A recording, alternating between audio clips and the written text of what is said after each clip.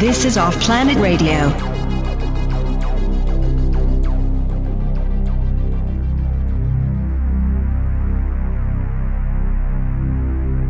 Hey guys, welcome back to OffPlanet Radio, OffPlanet TV. The website is offplanetradio.com.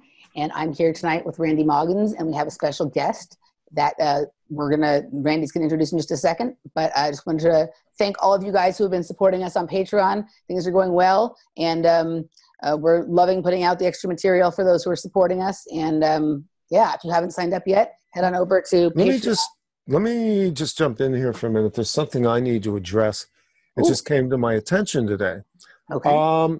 As many people know, there's been a PayPal on the offplanetradio.com website for years. And some of you have availed yourselves of that over time and used it to support, sometimes rather generously.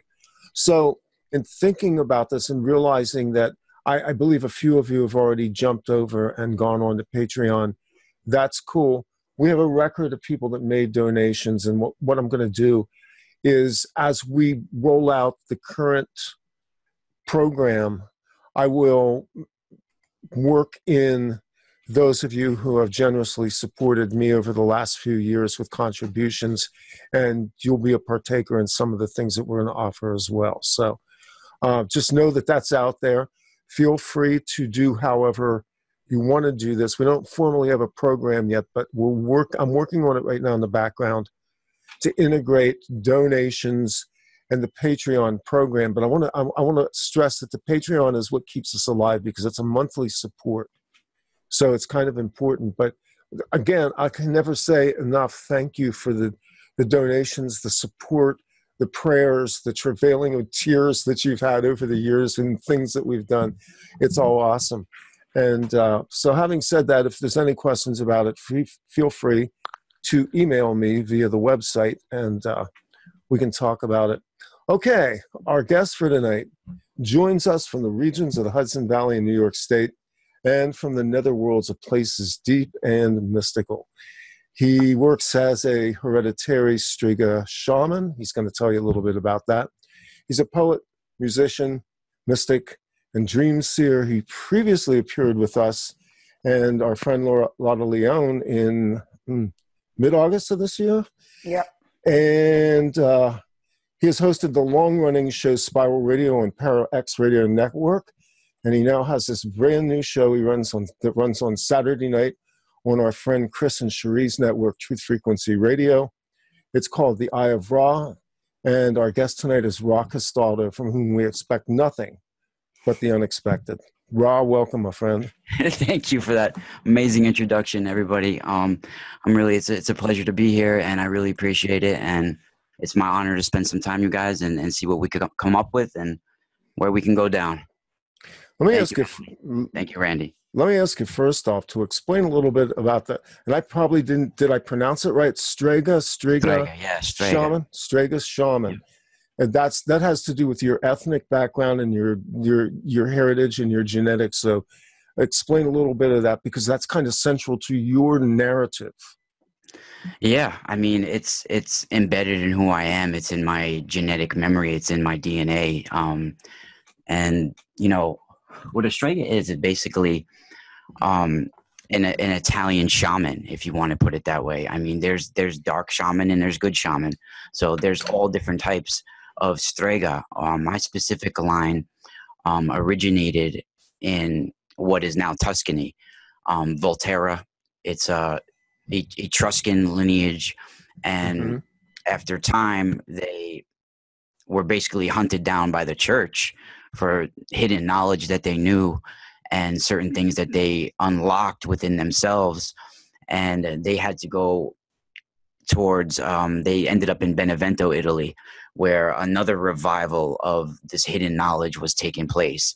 And then from there, the Vatican had imprisoned certain leaders of the revival, and they ended up going towards Naples from there. So it's been thousands and thousands of years passed down through my hereditary line.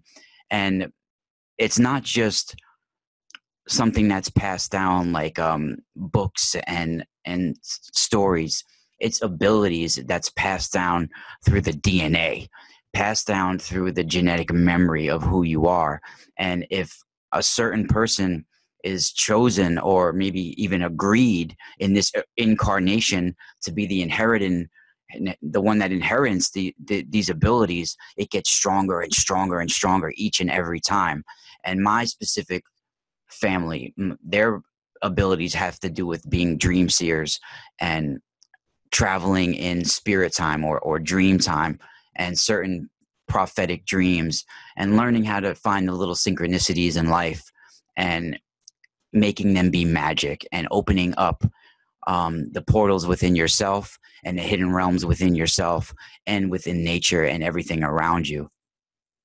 So in the course of all that, your own personal unfolding to all of this will bring us into what we sort of discussed pre-show a little bit. But the awakening that you underwent and your understanding of your heritage and your gifting and also your destiny. So tell us kind of unpack how that unfolded to you. That's a long story too. And,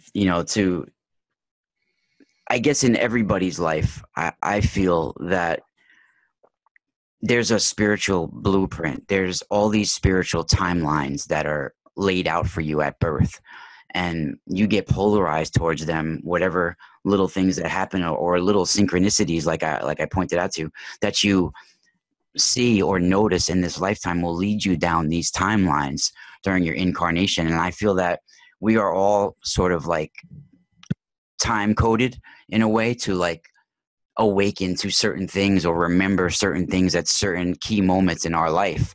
And for me, it was, there's a lot of things that I think too that take place in people's lives, like this dark force that I feel that has hijacked our planet for hundreds of thousands of years, has arranged religion and certain things.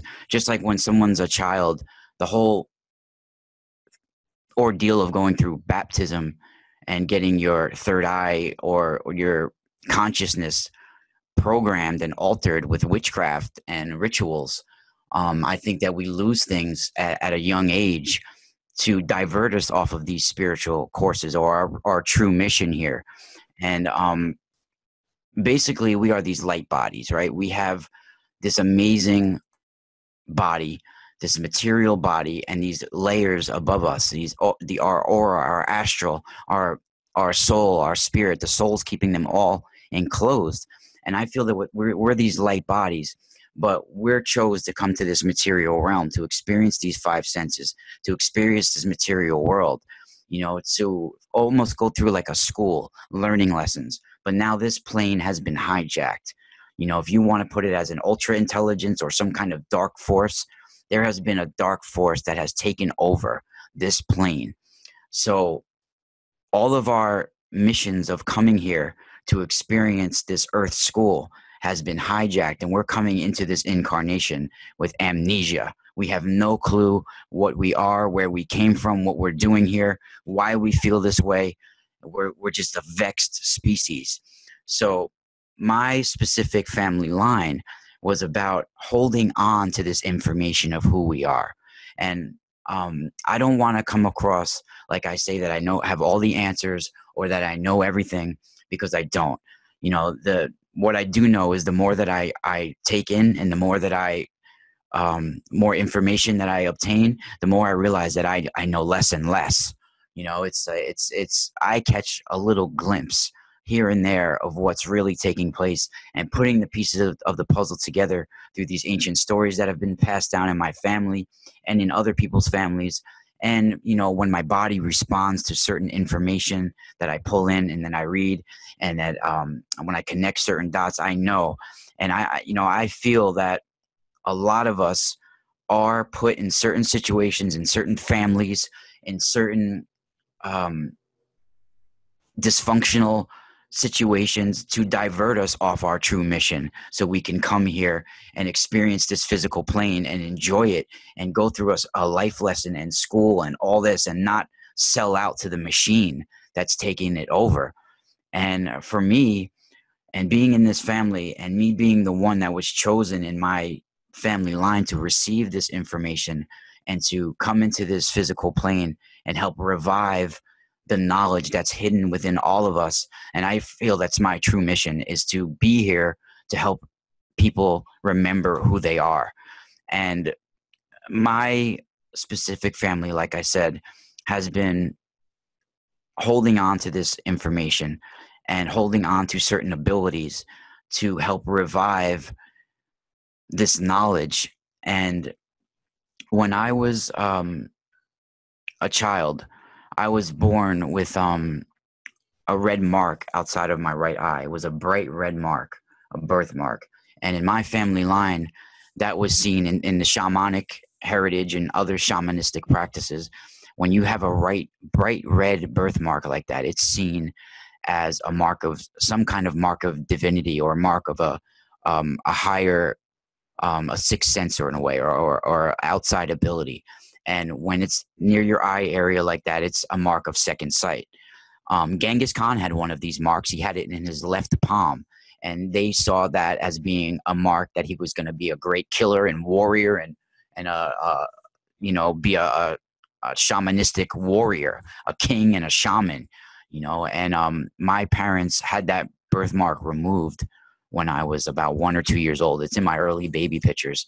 And that, I feel, was a mark of saying that I was born with the second sight. And from the time I was born up until I was in kindergarten, I had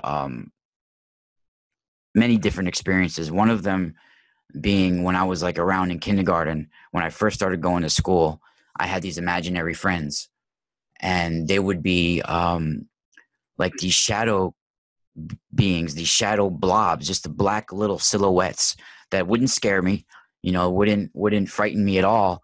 And actually, I would be playing like my G.I. Joes with them and doing things like that with them.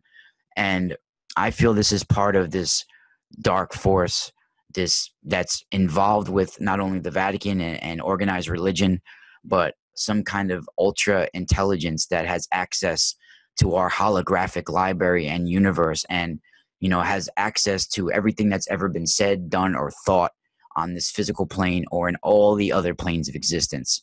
And it's sort of like when I mentioned on our earlier show how we all live in this macro spiral, right? We live in this spiral of life. And then everything that exists in this spiral of life has this material form, has this essence. And anything outside of this spiral that exists outside of our macro spiral that rises right up besides the Pleiades, anything without an essence is outside of this spiral. So I feel from my experiences and from my life that this ultra intelligence, this dark machine, has been trying to interweave with our spiral of life and merge all of these spiritual timelines into one singular one timeline that's suitable for it to thrive, for it to experience spiritual bliss, not for our physical body to experience physical bliss, but for it to experience bliss. And it has all these years to terraform this planet, to get it ready.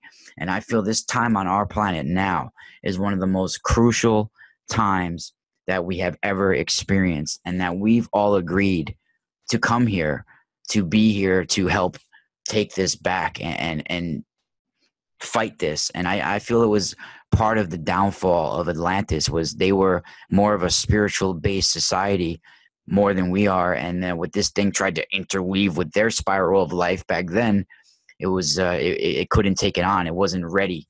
And now they've tried to terraform it. So I caught glimpses of this even as a child, this ultra intelligence that can manifest itself and replicate itself in all types of ways. And like I said, it can tap into the holographic universe and make certain images, I feel, appear, and simulated experiences And not only that, but I feel they can also manipulate atoms and molecules and matter and be able to push things into matter on our physical plane for short periods of time or forever how long for it to affect, what's going on our physical plane and actually be able to see it in this physical realm. So these children that I would play with were black shadows, and they were my, imaginary friends for a little while. No one else saw them. And they would literally, Randy, Emily, they would literally be coming from the electricity, coming from the electrical currents, because I would be downstairs watching TV or playing Nintendo or whatever was out at that time. It was probably in about 1984, 83, somewhere around there. I was 5 or 6. I was born in 78. So whatever year that was, I was in kindergarten, and I would feel a hum coming in my ears, an energetic hum, and it felt like it was coming from the walls and the electricity. And within a second or two, those 3 children or shadow kids or whatever you want to call them would be beside me, always to the corner of my eye, never head on. They would be always to the corner. And I was interacting with them. They were charming. I would be laughing. I can't tell you exact words because it was so long ago, but I was having full on playing games with them and playing with my G.I. Joes. And, they were working on a relationship with me for probably a few months. And the thing is that, and stop me if I'm talking too much, but the thing is that when they would come and I would feel that humming in my ears and experience that, the day after, I would go to school the next morning and experience ear infections and ear aches. And I would go to the nurse. They would have to send me home. I would go to the doctor. I would have an ear infection. When I would go home and they tried to give me penicillin, I was allergic to that. Nothing would work. And when I went home, the earache would go away when those children would appear, or those shadow, whatever you want to call them, would appear. And it started getting so frequent that I would be going to the nurse at school, and I was having all these ear infections that the doctor was threatening me that we're going to put tubes in my ears. So I stopped telling my mom about the earaches because I was just dealing with it until I would get home, and I would rush home. I would go to the nurse because I didn't feel good. I would rush home to try to have these kids come so my ears would feel better. And finally, one day, I guess they figured they had my trust. I believed in them or whatever.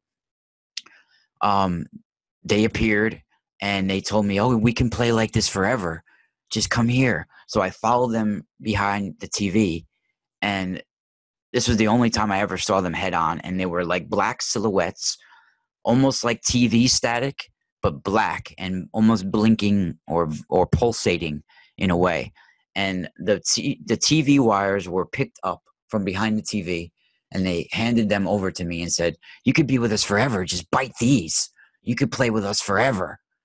And like the way it was said, and my instincts kicked in. I ran to my mother, horrified, and she was screaming. And that was the last time I saw of them. And that was probably one of my last psychic experiences, actually, for a number of years, until probably 1987. So that, I think, was one of the first glimpses that I can remember of this dark force chasing me down. Wow. So, okay, a couple of things come to mind as I'm listening to you talk. Okay, so this is taking me back to a conversation I had with one of our listeners, Jim, and something he and I have both experienced. Have you ever heard of lily waves? Lily waves. Yeah, they're like a certain kind of like wave or electrical. They're waves that ride on the same electromagnetic spectrum as AC current, house current. Yeah. Okay. They were invented by John Lilly, who was a pretty high-end government scientist. Yeah, Lilly is also one who experimented with the sensory deprivation tanks, the floating tanks that are now very popular and whatever. His technologies have been used a lot in mind control in different kinds of applications. But one of the things that Jim and I would talk about is we've both experienced this thing where basically we call it the black particle nanotech.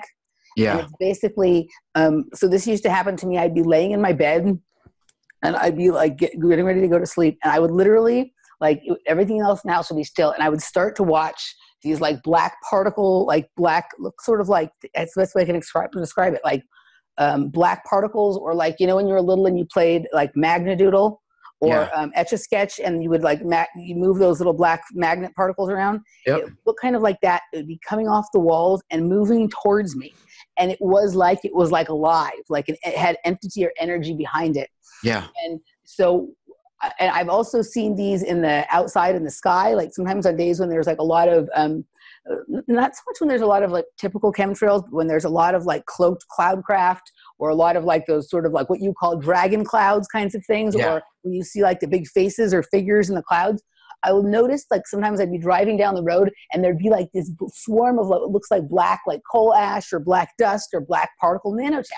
And what I've always thought about in relation to that is it's some kind of particle or tech or something that has maybe something to do with some of the spraying or some of these kinds of lily waves that allow entities or energies, extra dimensional energies or entities, to attach themselves to it, almost like to magnetize to it, allows them to come into form, even though it's not really a solid form, come into form. And yes, it is more one of those kind of out of the corner of your eyes kind of things, because whenever you try and look at it head on, it seems to sort of pull back or disappear. You know what I mean? And I've only really ever experienced it at the house, the one house that I spent most of my life living in. I experienced it once, one other place.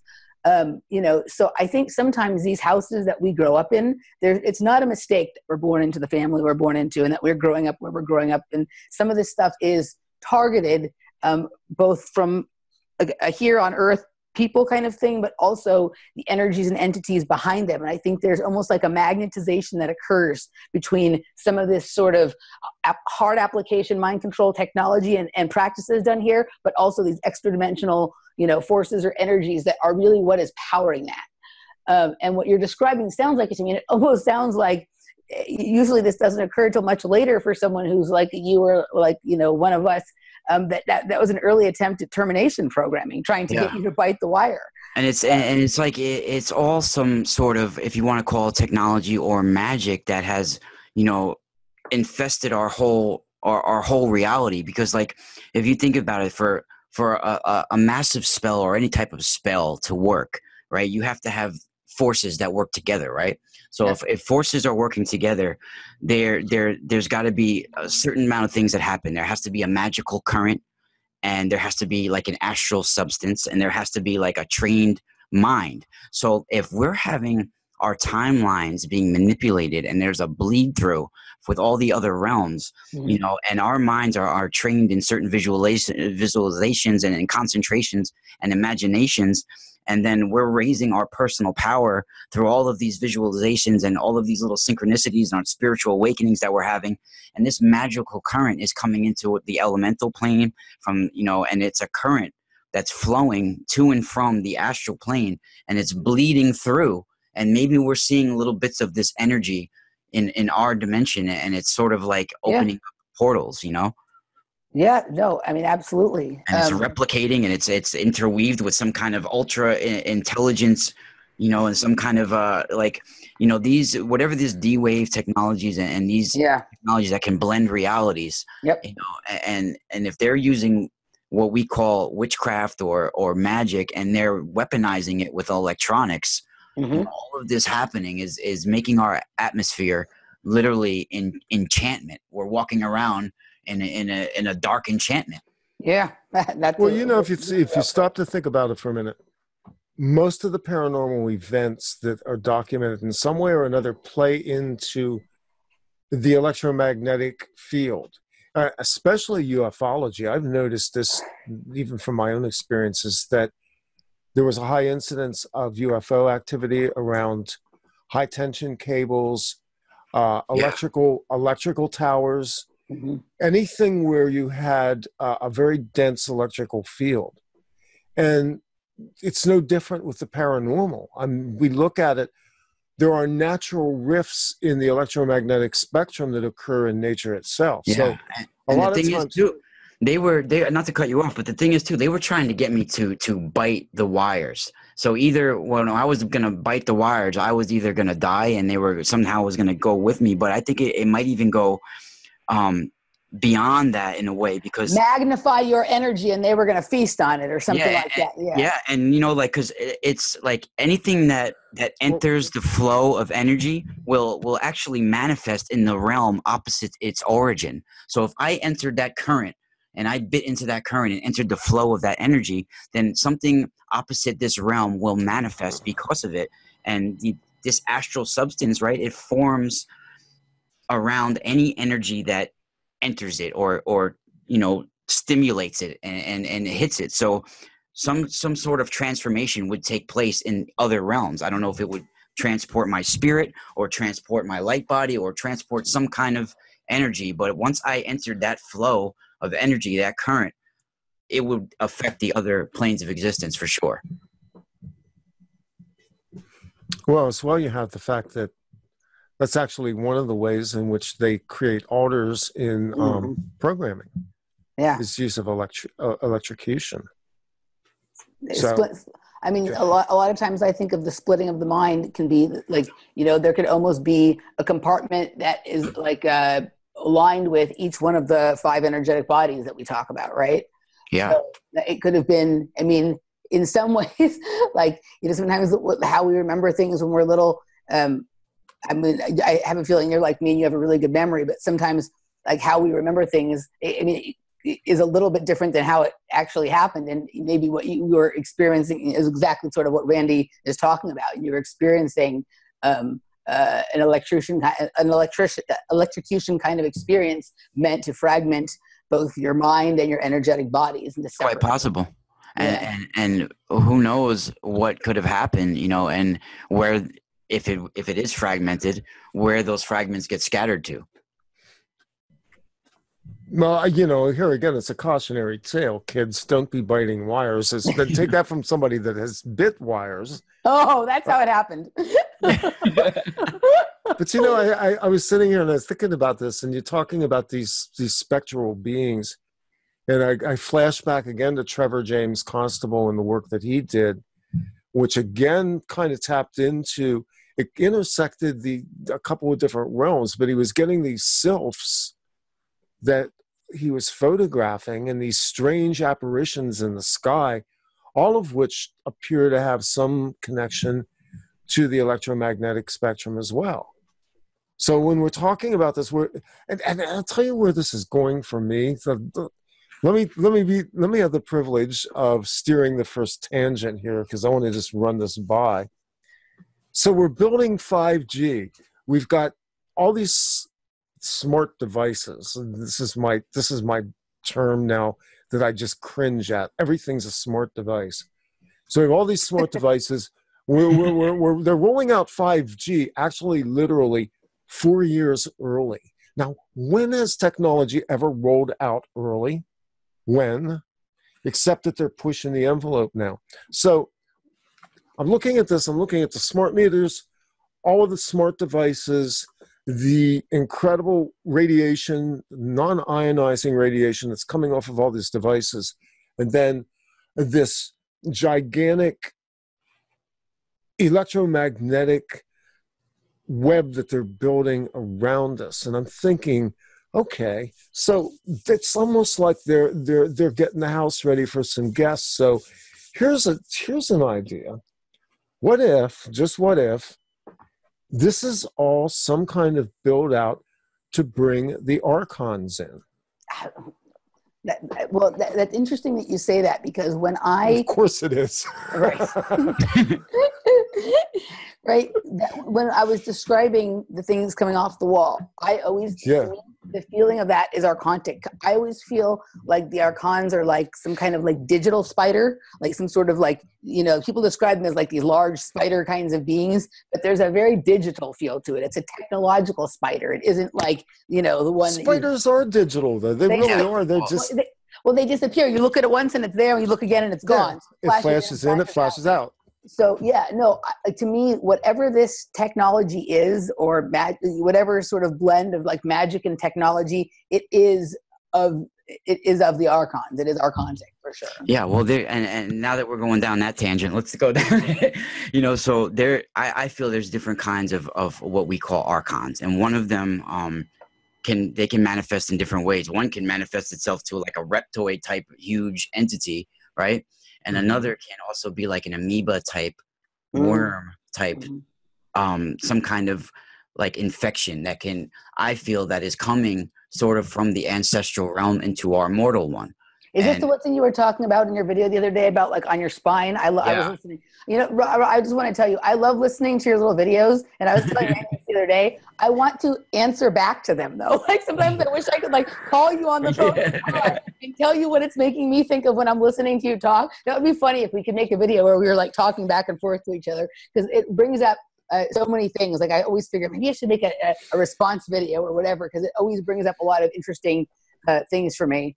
Yes, so I agree with, when you say the more reptoid type being, to me it feels a little bit more mantid than reptoid.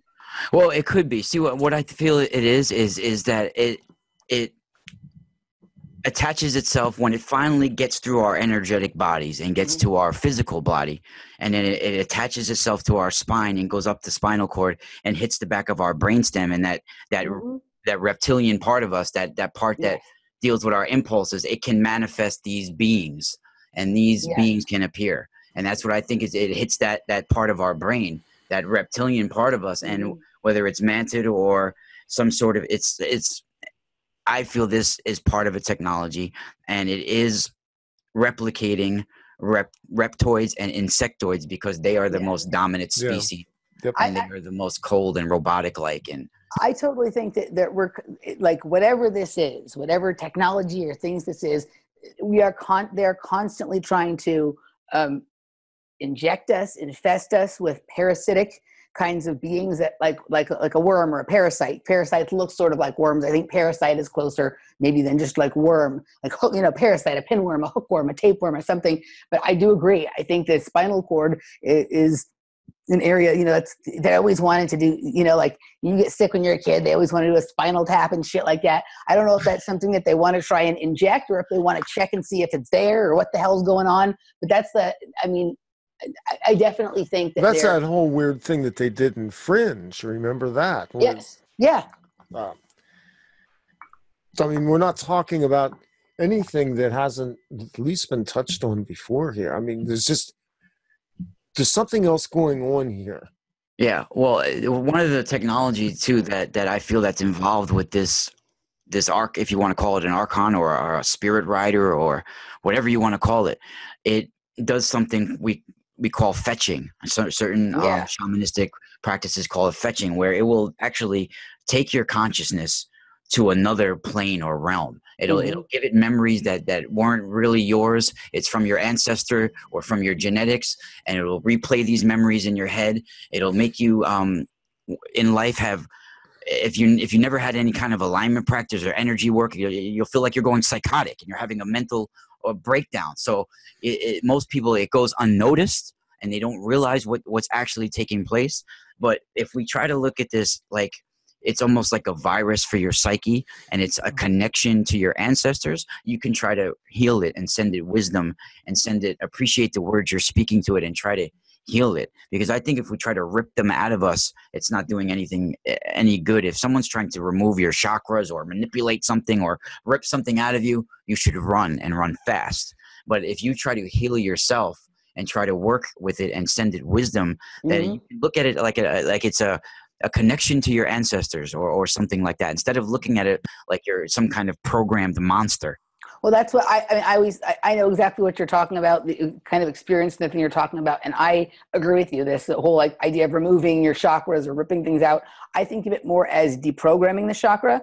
And that doesn't mean forgetting the experience. It means, like that, what you were talking about, like that connection with the ancestral memories or your ancestral beings or whatever, it's different to have that wisdom than it is to be programmed by that experience. And so the deprogramming, a lot of the programming lays down on the chakra points and along the spinal cord and things like that. And if you can sort of deprogram that doesn't mean you don't take that information. It just means that information is for you to sort of understand and use in a way that is beneficial as opposed to being run by it. I agree totally. And it's not something that we're just making up. I mean, they've been talking about this in different ways for thousands of years. The Mayans called it a vision serpent. You know, even if you go back to Perseus, he had encounters with those three witches that would show that one eye, and the eye would be passed around between them so they can see through the, you know, this one eye saw it all, saw the past, the present, the future, everything through this one eye. And I feel that that's why they picture this serpent crawling up your spine with the eye in its mouth. It's some sort of eye of the past.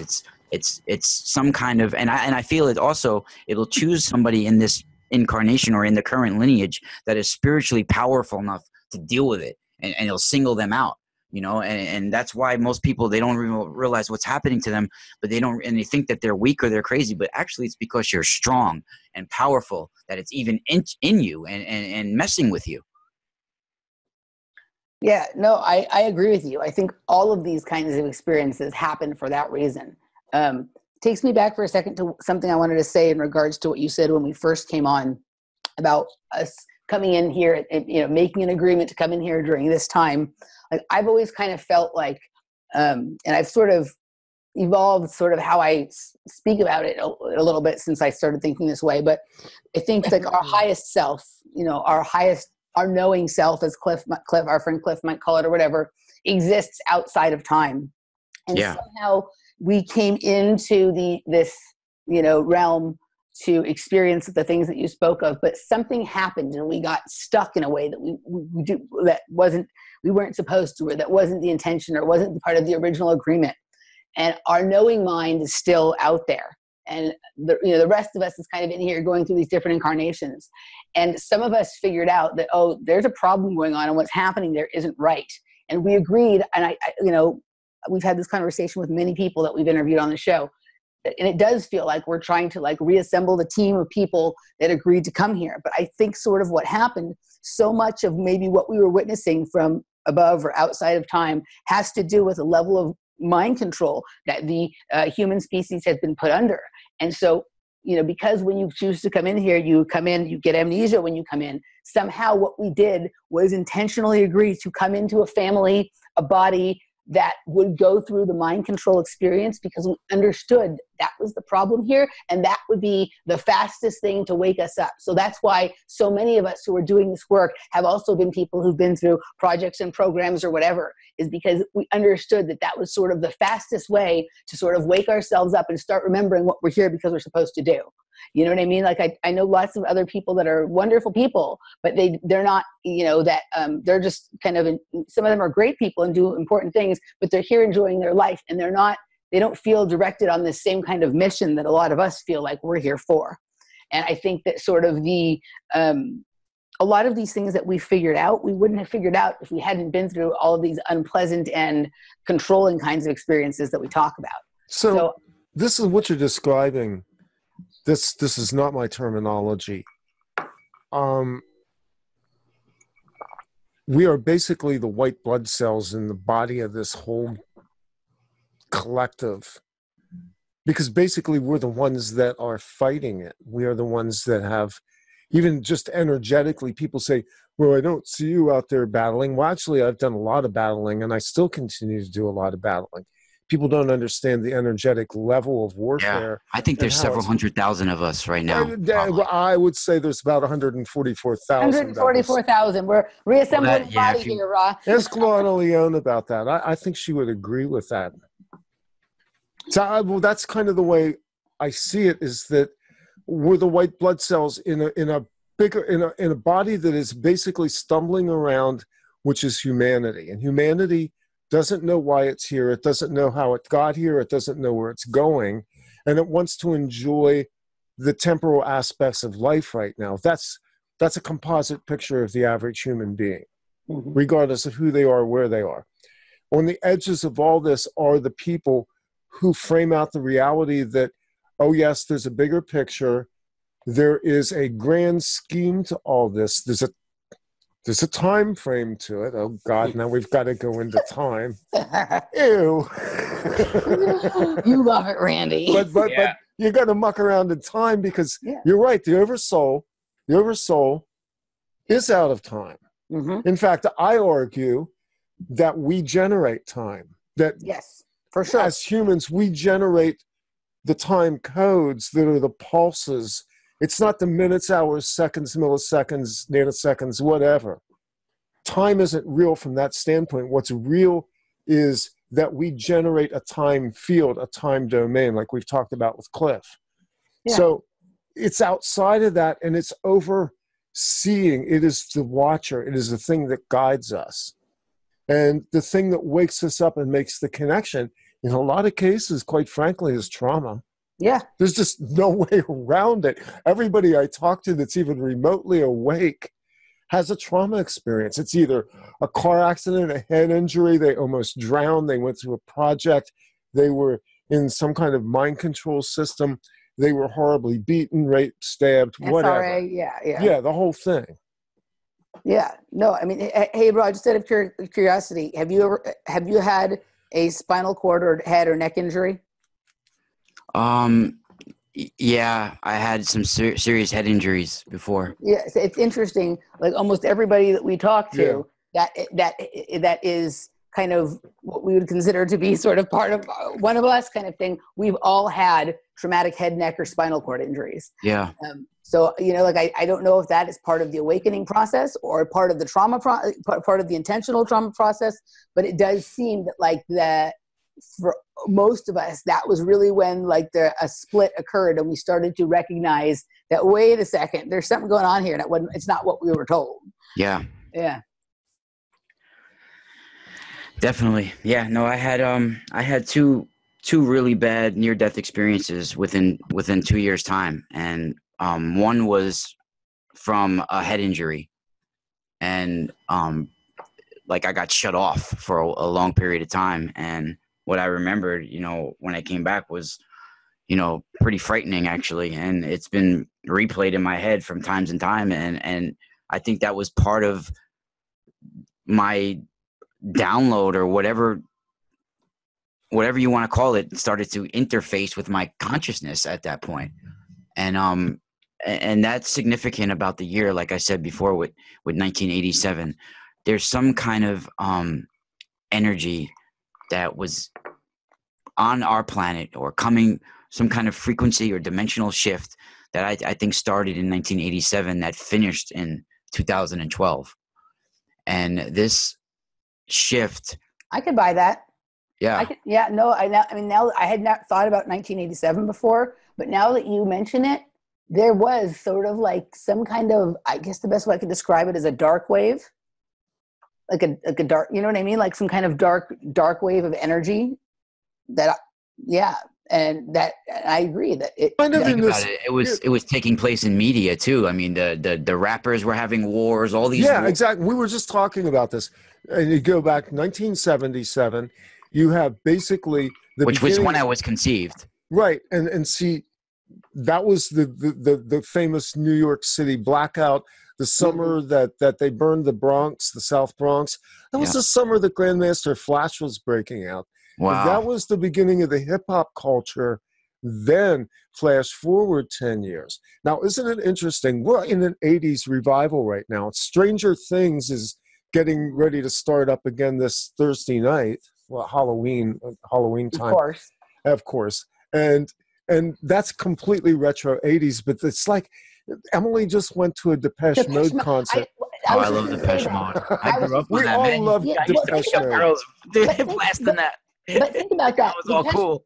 Depeche Mode was considered new wave music, and they really had their first big hit album about 1987. Yeah. And, I just saw them the other night. They were phenomenal, but it really took me back to that time period of my life. And I actually, so we're looking at like a 25-year chunk, Ra, 1977 to 2012.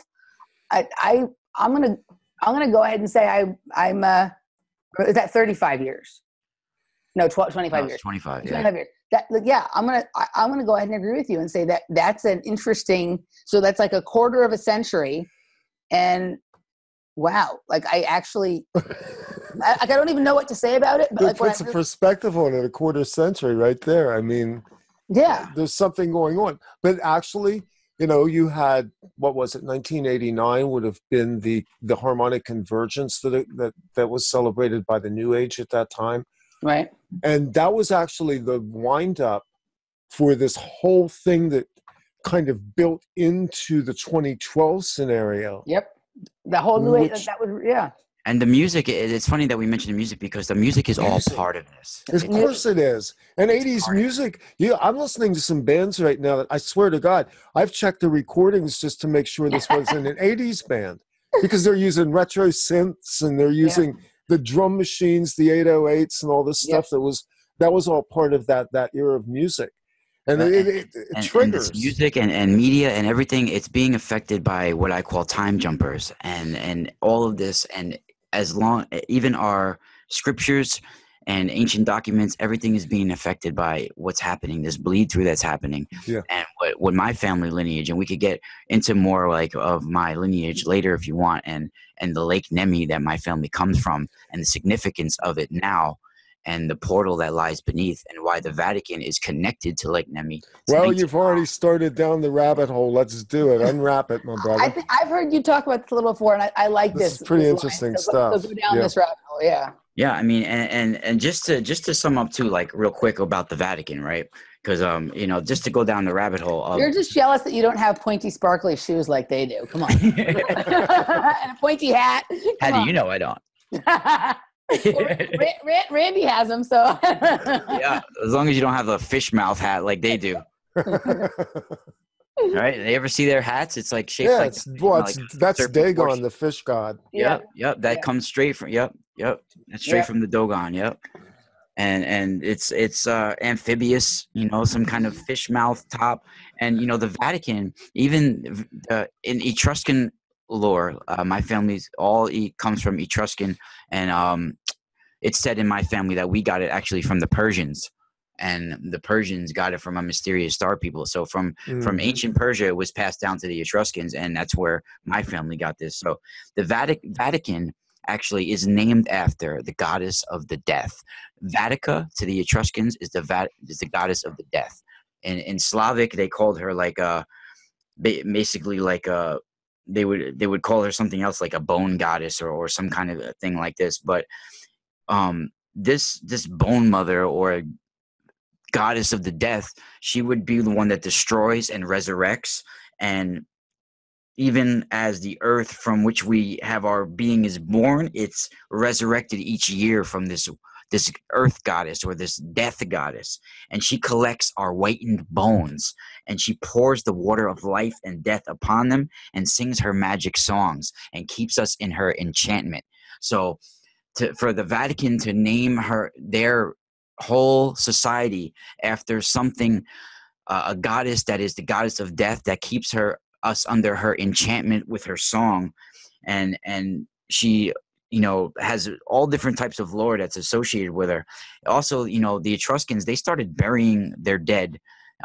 Where they got that from was they would bury their dead on a hill, actually. So they can look down over the portal that your soul would enter in the underworld before it goes towards the lunar realm. So they were burying their dead on a hill so it can look down and be closer to inner earth, to see it go to the inner earth realm before it goes to the lunar realm.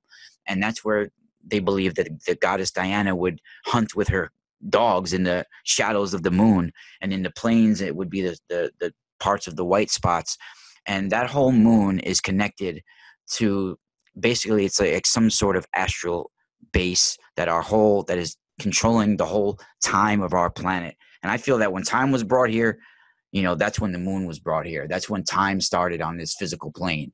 And that whole moon and sun runs our whole freaking earth. And it's a technology that is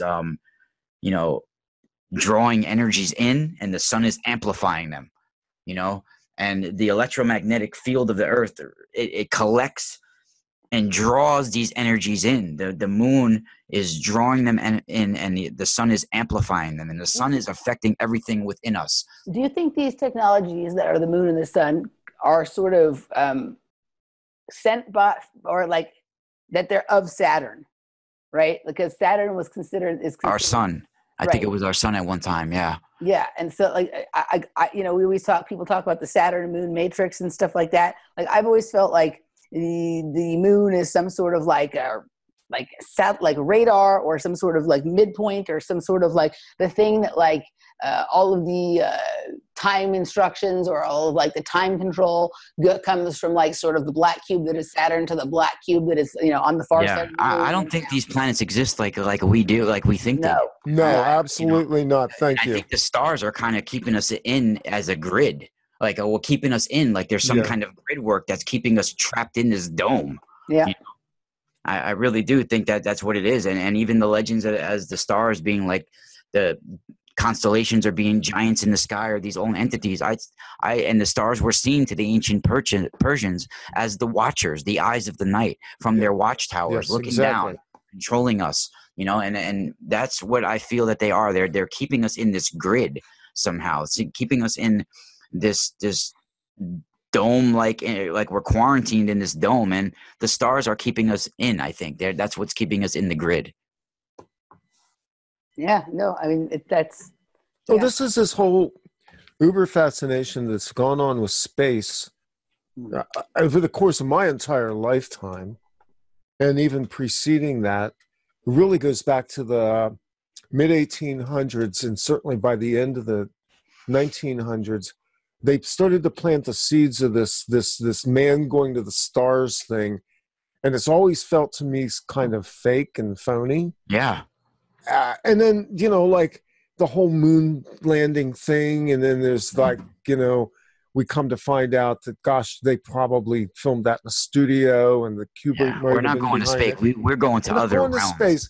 There is space is something else. Yes. And this is Emily and I have been talking about this for years.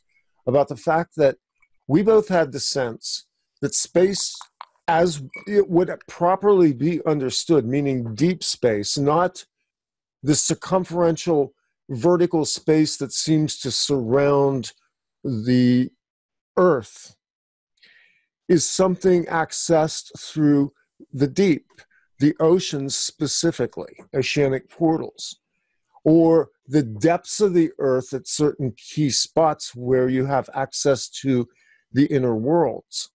Because I also believe that the earth is composed of several worlds within its domain as well. Yep. Worlds within worlds. And see, these constructs are all flattened by this whole space thing. So you've got billions of trillions of dollars being dumped into programs that clearly aren't taking us to space. We don't know what the hell they're doing with it. It's just the complete, it's a fantasy. It's the complete inversion of reality. The truth is the universe is inside you. The truth is the deepest depths of space are inside of you, and it's only the journey inward that is going to lead to exploring what is out there. And by what is out there, I don't mean what is up and out. I mean, what are all the possibilities for you? Even the physical domain itself, because it's not what we think it is, and because we aren't what we think we are. Nope. We don't understand. We actually have the ability to unlock this stuff. And I got to tell you, I'm doing research right now. It's blowing my freaking mind. Can you share some? Okay, so I started out challenging the planetary galactic construct. Okay. Largely spinning off of, so for about 5 minutes I was amused by the flat earth people because they ask valid questions. Now they've gone off and they've formed cults endlessly, and they're sorry. Yeah. If you're a flat earther, you're stuck. It's not going to get you anywhere. But it did pose some challenging questions. Yeah. And out of the challenging questions became nudges to understand some things that sat in the back of my head for a long time, including challenging this whole concept of space. And so I deconstructed in my head and remote viewed and kind of got this picture that I'm satisfied with about our galactic construct, which is all inside of the dome, as opposed to, billions upon billions, the old Carl Sagan, Star Trek, blah, blah, blah, blah. But the most interesting part is memories of underground, specifically places like bases and things like that, and where is they are able to tap into something. Why are they underground bases? Why do they need to have underground bases? And you go, well, they're because they're secure, because they can do things down there. That's where access is. But it's also where things get interesting. Yeah.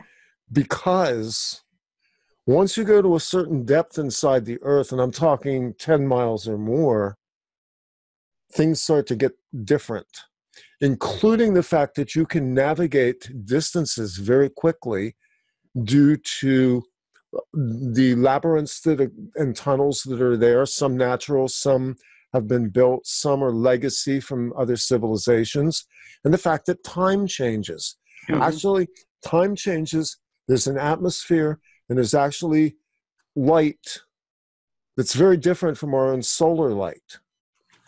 So, and some of this is now being confirmed in a book that was kind of, somebody in Houston told me about this book, and I'm going to write an article on it, so I'm not going to tip it right now.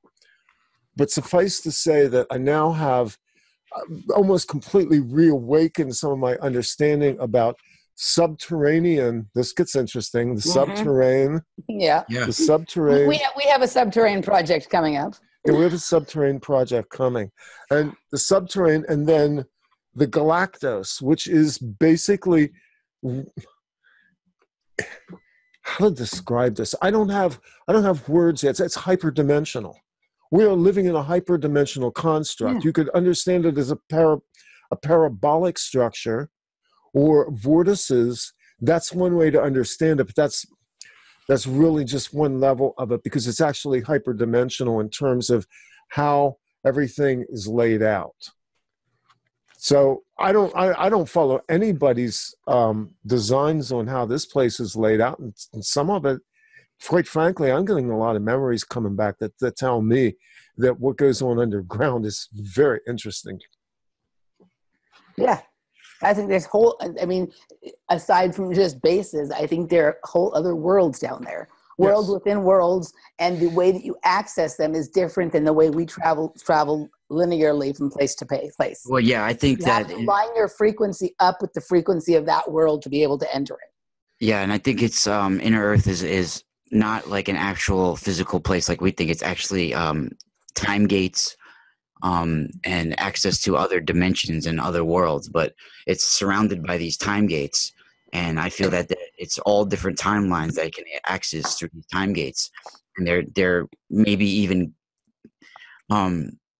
guarded by some sort of technology that you can't have access unless you're allowed it or welcomed into it. Or I think you have to bring your body to vibrate at the proper frequency to be able to access those worlds. Yeah, that's what I think too. It's like kind of lining, you go to this, wherever the access point is, you kind of have to go there. And if you can bring your vibration into sync with that, then you can pass through. No, I agree. You'd have to have the exact sync, like coordinates almost.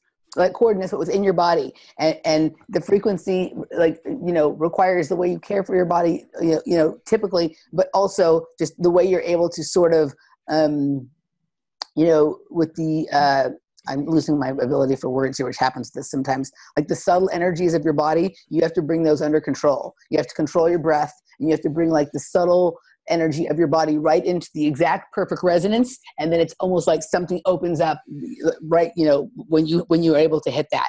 And it's the coordination of those different processes. And I think I actually think that's what a lot of the training in projects and programs were for, is they understood that certain people that came in with a certain frequency had a better chance of being able to line up and access with that. Well, they understood what Ra was talking about earlier about even his engagement with the shadow beings.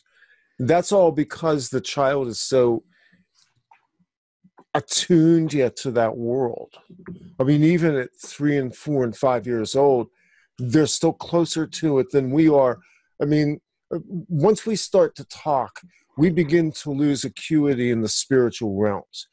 By the time we go to school, we have almost completely lost it. You hit puberty and you just punch the clock out. You aren't touching it, or you get it reactivated. That's the interesting thing about that. A lot of people get activated at puberty as well, especially females. It's kind of interesting. But the point is that the kids are so much closer to that. I mean, Ra, we talked about this on your show when I was on a few weeks ago. And thanks, by the way. That was a great show. That was fun. It was really good. I loved that show. I listened to it. I thought it was really, really good. But I mentioned about my grandson, experiencing the shadow beings. And it's real. I mean, I talked to him, and it was real to him. And he was not fooling around. He had a healthy amount of fear, but he actually had kind of this interesting curiosity about it. He wanted to know, and he wanted it validated. Yeah, I mean, I think kids are nowadays, they're coming in with a more of an awareness of things like that, but at the same time, they're also coming in with they're learning no social skills. No, they're not. They don't hang out like we hung out. It's very hard to interact with each other in certain ways, and I feel that 100% of us have some kind of programming for sure, and it's only getting worse. And that this time now, these experiencing this bleed through, or whatever you want to call it, with that's happening to our timelines. It's actually changing people little by little, and it's a scary thing what's happening. But I think that it's not like we're putting fear out there by talking about certain things like this. There's a way to break through this. There's a way to break through these barriers, and push beyond that. It's just that we have been brainwashed from the jump. I mean, as soon as we enter into this world where men and boys, they're literally, as soon as they enter the world, they take a knife to their genitals. Yeah. They're imprinted with fear and pain the moment you step into this realm. So right off the jump, they have us. So we're programmed and programmed with fear. Absolutely. Programmed with fear immediately comes in the programming from things like cartoons and those kinds of characters, the sugar, the juice, the sugar cereal, all these kinds of things. From the day we come in, it's stacked one on top of the other, on top of the other, on top of the other, to the point, that, like it is, everybody is completely brainwashed. And I feel like what you're talking about with this bleed through of timelines and how it's affecting some people, I noticed that the way people are being affected by it, whether they be affected in I don't know if positive or negative is the right way, but it seems to have to do with some of the ways that they take care of their health and their body on a day-to-day basis. Like I'm watching certain people and how they're reacting to the strange energies of what we're going through right now. And I also am watching their behavior, and it seems like people who care for their body in a particular kind of way seem to be able to weather this storm in a way where they come through the experiences with something beneficial gained from it or some new awareness, where the others seem to just fall deeper and deeper into brainwashing, or they're, when you were talking about things able to come into physical form, I can see like entities and energies coming in and taking people over. Yeah. On an ever increasing pace with some people. And well, that's the thing with that too. It's like if you want to think of it like if somebody shoots has a bow and arrow and they shoot an arrow, and it's an out of control arrow, but it's filled with a poison that pierces your generations and your hereditary line, and it sticks and it feeds on its own likeness, and it sticks to your consciousness and your psyche, and you're hosting it. You're hosting it.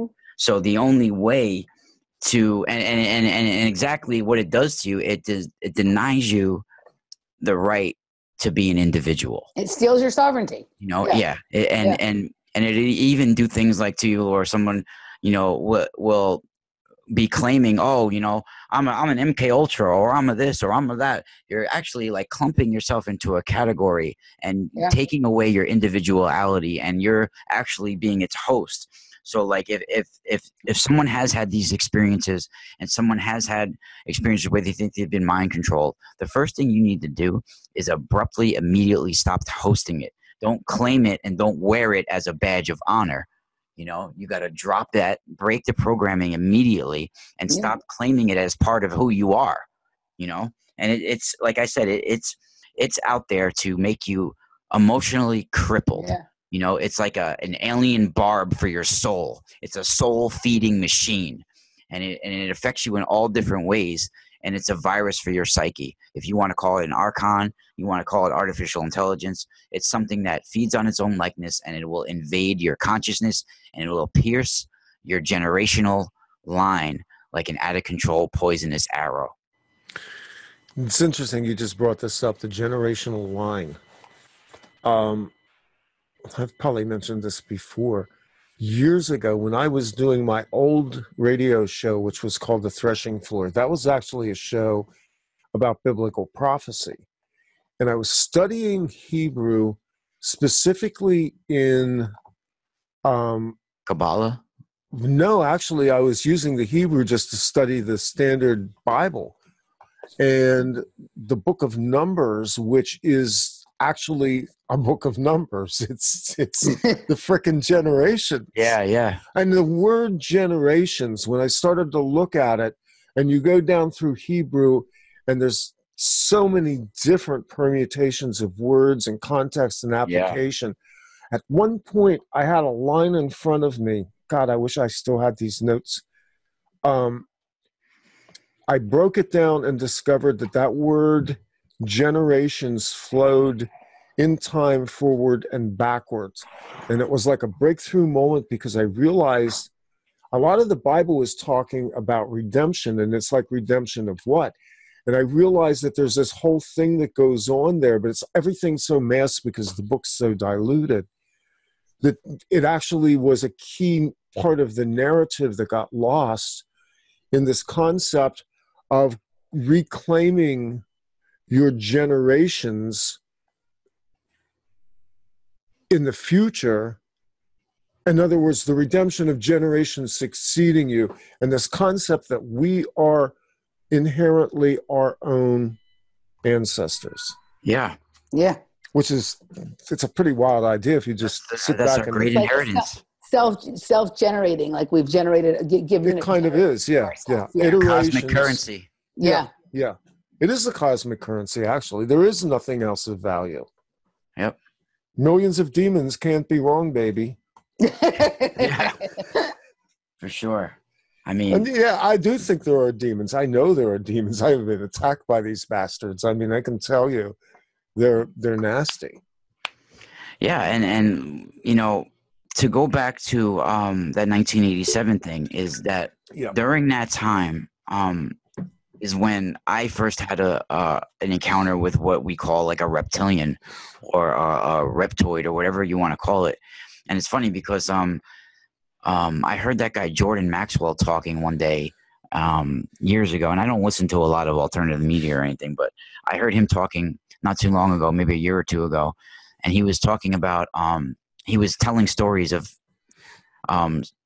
different people that he's talked to that had reptilian encounters, and he talked about one that he heard that happened in 1987, where somebody saw a group of reptilians in robes chanting in the desert. And when I heard that, I was like, wow, that probably is right on true, because that's exactly what happened to me in 1987. I was 9 years old, and my family took me to Disney, to the Hilton hotel room. We got a nice hotel room at the Hilton in Orlando. And I never was boogie boarding in the ocean before, and I went boogie boarding, and I got beat up by the waves, and I was like super, super tired. And we were going to go to dinner, but we went back to the hotel room first. And there's something about that Hilton hotel room that was just ominous too. And that whole Hilton hotel in Orlando was just a very ominous looking. I just got an ominous feel to it as soon as I got there, actually, that week. Orlando itself is, first off, what's underneath Orlando is probably as interesting as what's above ground in Orlando. They built that. That was actually a pretty secret building project up until Disney formally announced what they were doing there, but they had bought the land decades before and began quietly developing it. No, almost everybody understands it is its own government down there. Once you go into Orlando, and especially around Disney proper, you're basically in a separate world there. Yeah, you're right. You're definitely right. But that hotel room and that hotel was definitely an ominous feel. Like there was something strange taking place in that hotel at that time. And that day, I was really beat up by the waves. I went back to the hotel room. My dad wasn't with us at that time. He was somewhere else. My mom went to go leave the hotel room for a second. I don't know if she went to get ice or whatever she went to go do. But I showered and then went to go lay down on bed. And I was so exhausted. I literally went to go lay down on the bed, and at that time, in Disney in 1987, there was this ride or this attraction called Figment. It was a purple dinosaur, and I had this Figment stuffed animal. I was holding it in my hands. It was a purple dinosaur, a yellow shirt, and I was squeezing this doll, and I went to go. I remember these. The Figment, right? Yeah, right. Yeah. And I still have magnets, like these magnets of this purple dinosaur. And so I was holding on to this stuffed animal, and I went to go lay down in bed when my mom left the room.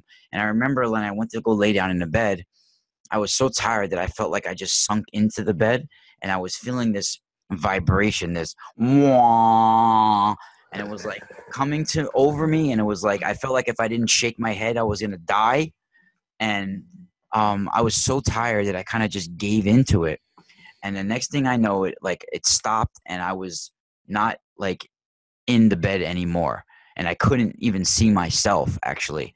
I was floating towards the top of the ceiling, and I saw the ceiling coming closer, but I couldn't see my actual body.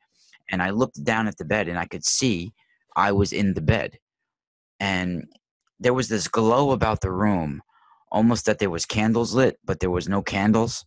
And I realized that floating beside me was like a young girl, like a Native American girl, whatever she was, but she was like in her natural, looked like a regular person, and she was floating there in the air next to me. And then I realized that we're not in the room alone, because I hear the chanting. I didn't hear it at first, but then it became, present to me, and it was like I heard the chanting before I saw anybody, and I heard that something like, hey, hey, zip, zip, zip, zip, hey, hey, almost like a backwards recording of Native American chanting.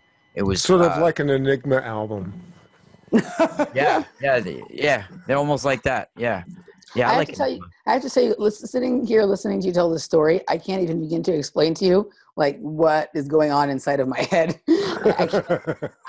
I'm having like a physical visceral reaction. He's describing something that we've had. I mean, I'm having complete deja vu, but it's like I'm being attacked from like 4 different corners in my head with sound. Like I can't even. It's very weird. Yeah. So like I heard the chanting, and I don't remember like how I looked or what was going on with me, because I couldn't actually see my body.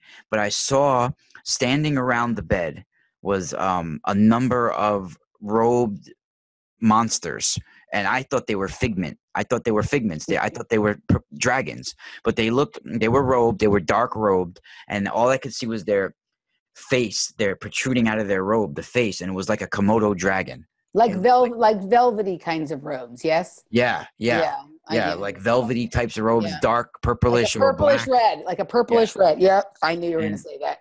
And it looked like a Komodo dragon face, and I heard the chanting, and I was actually putting my arm like out. the little mohawk, like one has, right?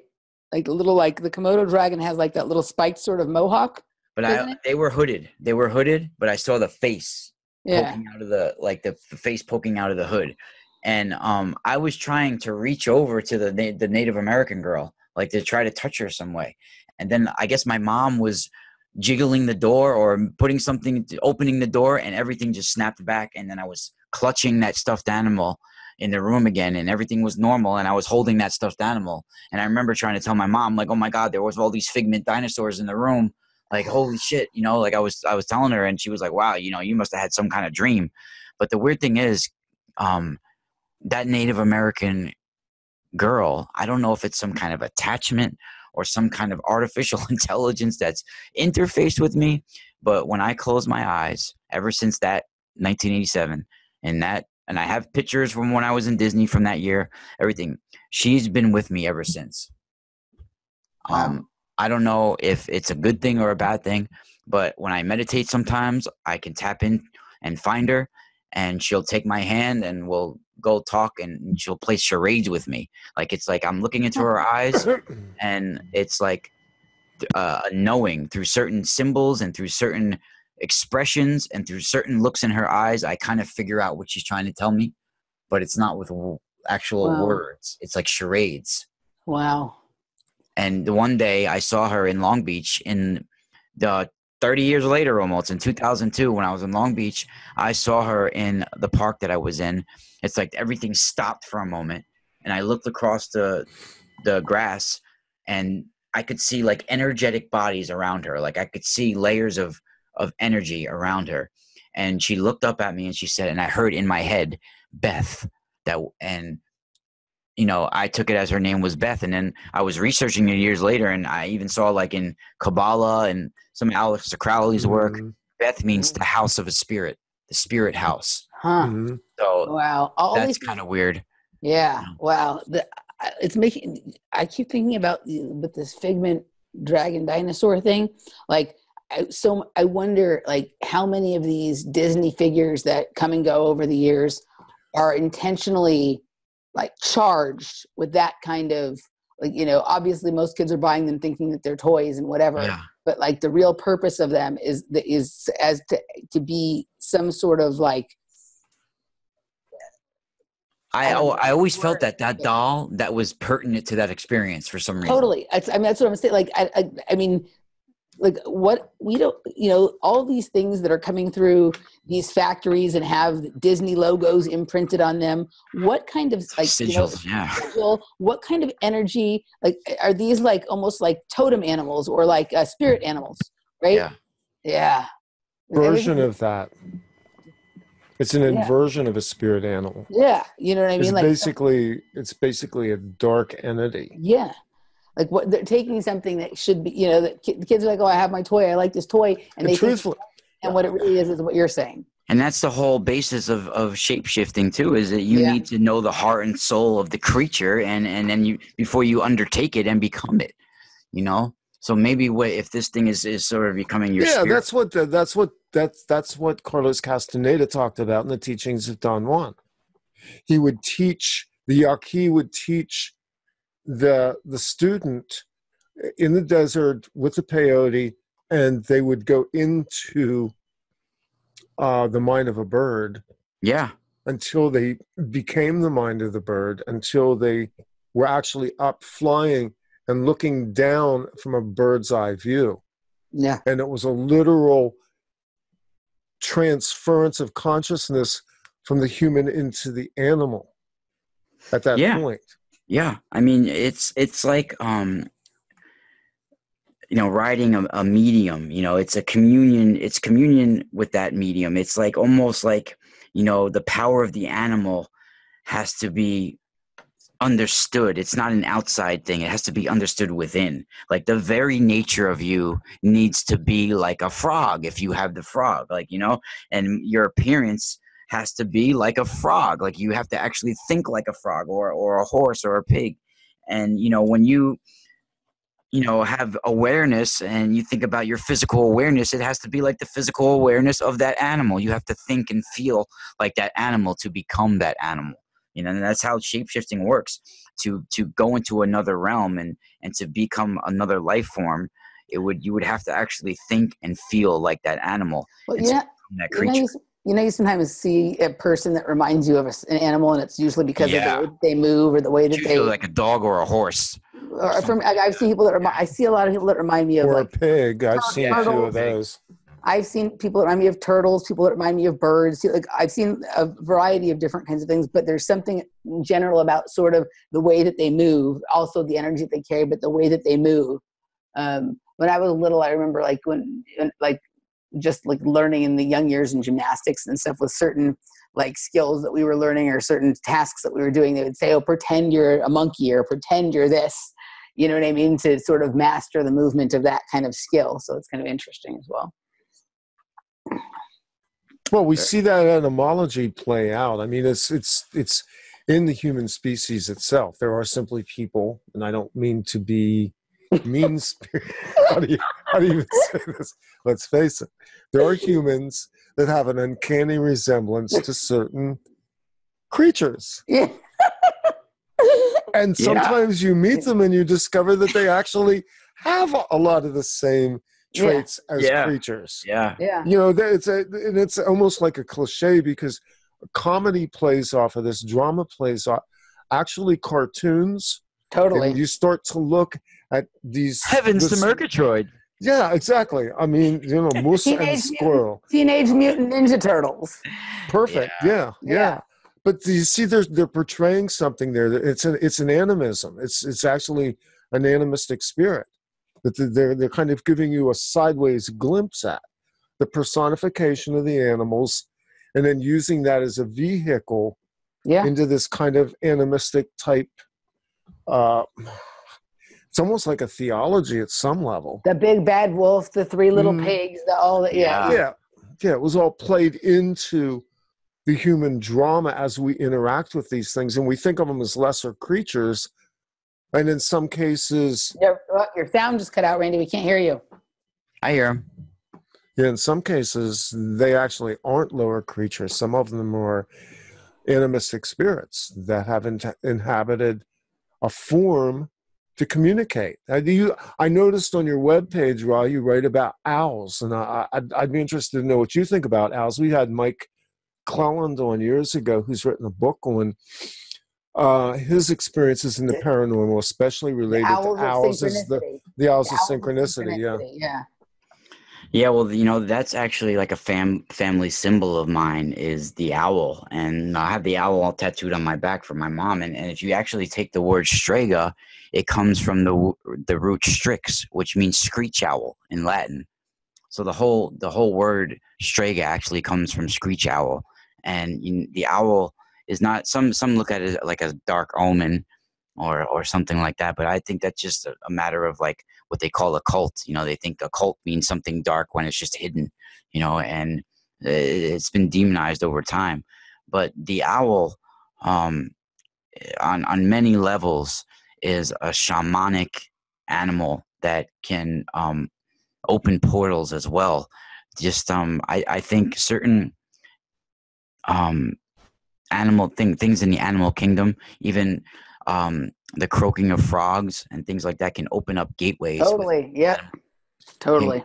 You know, and just think about the sounds of some of these creatures. The sound of the screech of an owl is a very interesting sound. Well, the screech of an owl also in ancient Tibet was known at times to be able to open the sutures on top of somebody's head, you know, wow. and so the energies can come out. Like they would use, ancient Tibetan monks would use manifestations and actually astral tulpas, if you want to call them that, to transform themselves into these massive owls. And, you know, to go off on a tangent, is that I had this, I don't know if you want to call it a revelation or like a psychic prophetic dream. Have you ever heard of the Mothman? Everybody's heard of the Mothman, right? Yeah. Absolutely, yeah. So I was, I wouldn't say obsessed, but I was really into that story for a while, years ago in the 90s. And something was like a remembrance of the past when I would hear the Mothman, or I would research it, or I would read the book from John Keel, or, you know, my friend Tim Beckley was good friends with John Keel, and I've heard stories. And when I told him my experience, he was like, whoa, because it like had a lot of synchronicities to stuff that I didn't know that he knew. And so I actually, when I was talking about this Native American girl, actually, she, from what I've found out through the years, she's actually from a Hopi tribe.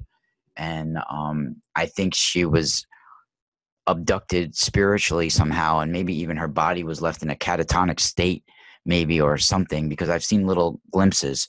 So I've actually got this vision, I think, from her, or something that was coming in the form of her gave me this vision.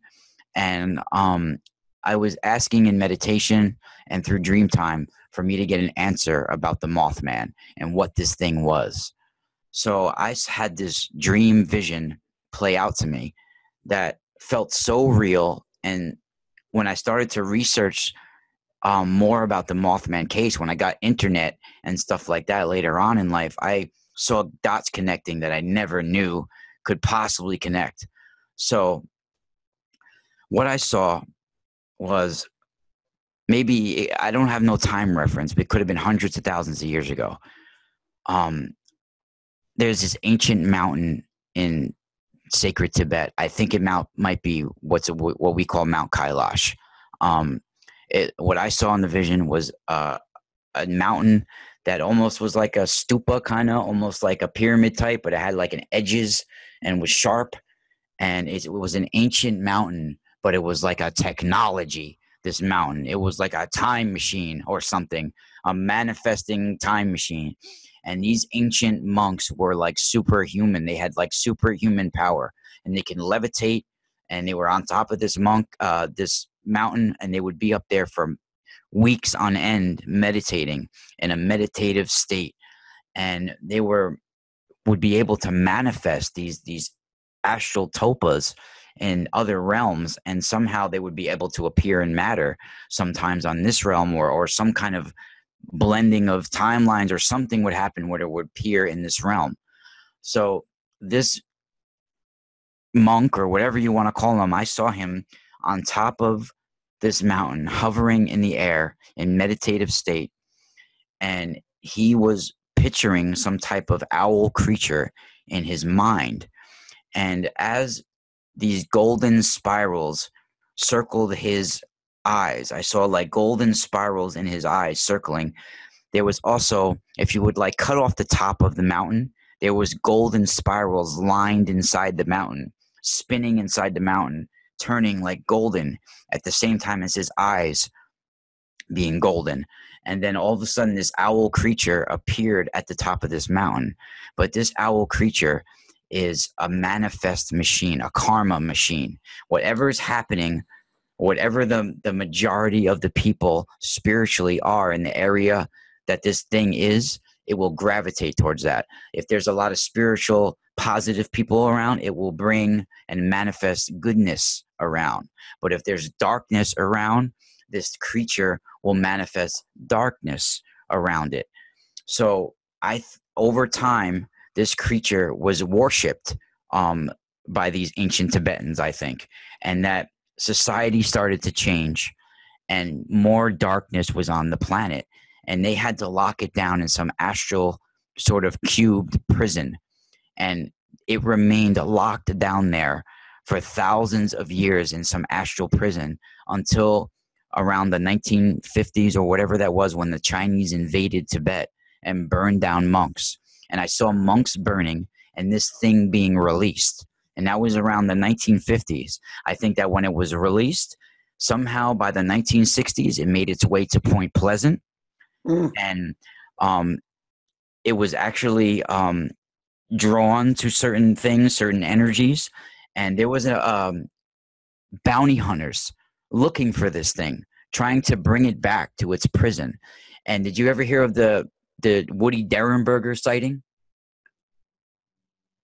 Yeah, absolutely. I did. Okay, shows. I did your shows on this years ago. I remember your shows. Well, he was on the road, right? He was on the road. Something, some sort of like Vamana type craft appeared, and this guy came out with a weird smile, saying he was a searcher, and he was searching for something. He was actually, I feel, searching for this entity, this karma machine. Well, then you had that whole thing with the UFO and the Mothman and the Men in Black showing up, and the bridge collapse into the river at Christmas time, and the fact that that whole area there is dotted with ancient Indian mounds, and then on top of it you have a Union Carbide plant. Well, what could be more special than that? I'm tripping on this whole thing because in the car on the way home from work today, I was listening to Robert Phoenix talk about a fire in West Virginia in an old DuPont plastic factory. And for some reason, when I was listening to that, I knew that we were going to end up talking somehow about Mothman tonight. And so when he brought that up, I was like, oh my God. Well, it's interesting. It reminds me, I probably need to get Andy Colvin back on. Andy grew up in Point Pleasant, and he was there during the events. And he's part of the Mothman Festival that they have down there, which I need to go to that one of these years. Go down to the Mothman Festival. How awesome would that be? That would be really cool, actually. Yeah. But I digress. Sorry. Let's go back. Yeah, but I feel that it's some sort of ancient Tibetan spell that was released, or some kind of astral tulpa that somehow ended up in this dimension and released. And it's funny because for the movie The Mothman Prophecies to be made, Richard Gere actually got permission from the Dalai Lama for some reason to do that. Yeah. So why would he need permission? He's into that whole thing. Like he was into the whole Tibetan movement, the Save Tibetan, Free Tibetan movement. It's an interesting question. I never thought about that. Why did he need permission from the Dalai Lama? Yeah. Interesting. Well, and also that they would, because it goes back to Ra's earlier story about the monk on the mountain. Yeah. Basically bringing in this gigantic owl form. Right. Yeah. Well, and also just then that Richard Gere, who's someone who's very invested in the whole Tibetan culture, and that he's been part of all of the, sort of social movements to save Tibet, Free Tibet, and whatever, that he would end up playing the Mothman in the movie. Right? Yeah. And the Men in Black thing, I mean, to my family lineage, we have a name for this. It's called the Capinera. And the Capinera go back hundreds of thousands of years, if not hundreds of years, if not thousands. We call them the Capinera, but basically what they are is, even hundreds of years ago to my ancestors, if somebody appeared to have hidden knowledge, or they were some kind of individual that looked like a healer or a psychic or a dream seer, or they spent a lot of times in the woods alone, these beings would appear sort of out of thin air, and they would always be dressed in black, sometimes out of attire that would be like a little bit out of fashion, like they would appear like in biblical robes. If they were in the 1600s, they would all appear in like this biblical black cloak, or if they would appear now, it would be like in a suit that was like a little bit out of time, or something like this. And they're basically time jumpers, and I feel that they're responsible for the observers. They're like, I was just gonna say that. They're like the observers. Randy, at this I gotta point, see you and I are Fringe. the same person. You've got to watch Fringe. See, all the listeners to this show, what you need to know is you need to sit down and watch 7 seasons of Fringe, and then you will have some understanding of where in the hell our minds come from. If you watch 7 seasons of Fringe, tell me where you found 2 extra, because I've only ever seen 5. I'd love to have 2 more. There's actually a secret 7th season. Yeah, secret. Randy's hiding that from me. Then he only gave me 5. Huh? But I was just thinking that same thing. Like that's what the observers are in Fringe. They look like they're wearing suits from like the 1950s, and they're basically they basically exist sort of outside of time or in the future, and they're able to jump into time at different points. Yeah, and that's the way it's portrayed in the series. Basically, you come to understand. It's like what Ra was talking about earlier. With the time jumpers, or the these are people, these are beings that drop in and out of timelines. Mm-hmm. Yep.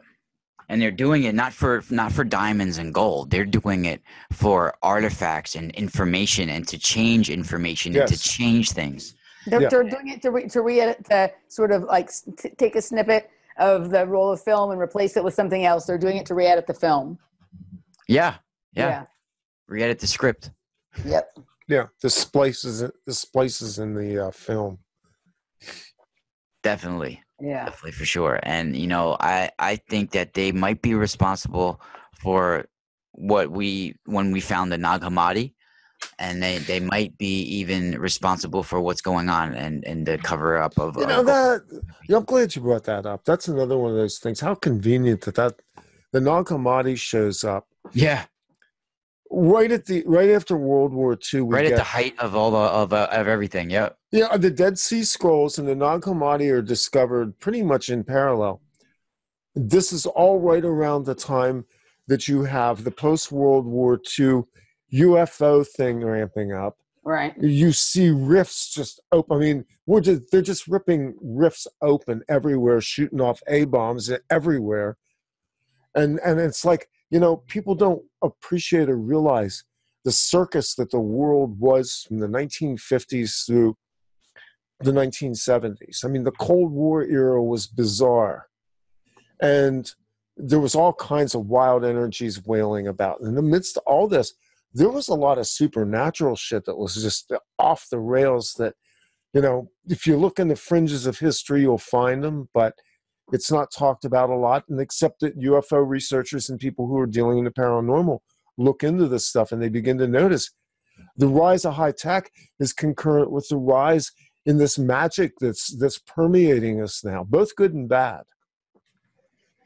Yeah, I mean, you're right, and I feel that those of us that have come in and like if it's the 144,000 of us, that we've been deliberately chased by ones that have been taken over by the dark side, or if you want to call it dark forces. Hellhounds. I mean, as a hellhounds, you want to look, even you know, as a kid, like I was having dreams, reoccurring dreams, and I didn't realize who these weird people were in my dreams till years later, till I grew up. I mean, some of these dreams were with had L. Ron Hubbard in them. Mm-hmm. You know? And I didn't know who this was. Some of them had Madame Blavatsky and things like this in them. So I feel it totally is some kind of ultra intelligence that can all of a sudden appear as ascended masters, appear as certain like things like this. Have you looked at like the whole thing with like L.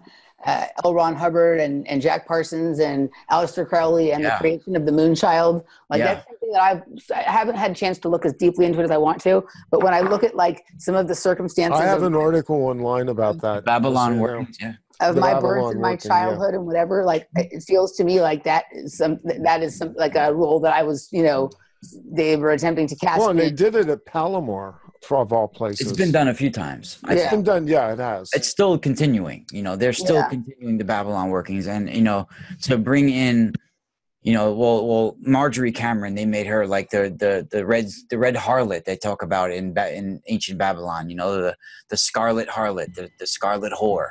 You know, that it's going to come in and host and have this moonchild, the new sun god, if you want to call it. But when this happens to you, you're making some kind of pact with the triple goddess. You know, you're going to become the crone, and Marjorie Cameron became the crone. She literally became the crone. Yes. For sure. And I've looked into it. And L. Ron Hubbard, like I said, when I was a kid, I was having this reoccurring dream of like an evil man, like with this really mad face, and his hand would be glowing red, and he'd want me to touch his hand. And everybody would always somebody would always rescue me out of the dream or come out of the dream. And then later on in life, I you know, saw that Dianetics. It was the first time I saw who he was. Yeah. And I saw the face, and it was bone chilling when I first saw his face. And he was trying to, I think, astrally abduct me. Dianetics is actually a blueprint for mind control. Yeah. I mean, it is, you know, and people forget now that Hubbard worked for naval intelligence, and he worked through naval intelligence right through the founding of Scientology. Well, hey Rod, I don't know if I ever told you, the hospital that I was born at is now the Church of Scientology, the Celebrity Center in Hollywood. Yeah. Like, you know what I mean? I too, you know, I've had some sort of dream and astral sort of run-ins and other run-ins in my life with the Scientologists and L. Ron Hubbard and that kind of interesting. It is, you know, almost, I don't know how to explain it, like a stalking kind of thing. You know what I mean? Yeah. Like, Well, I feel stalking. It's psychic stalking. Yeah. I feel that he his DNA had been interweaved with draconian magic, some kind of draconian ancient serpent magic, because even when I viewed him, one time I tried to view and think about him and see if I can like get a psychic vision of him or whatever, and what I saw was him turning like an angry purple and red, a dark red, a fierce red and black, and there would be like a storm emerging from him, and then I would see like a long feathery antenna coming from his brow, almost like a dragon.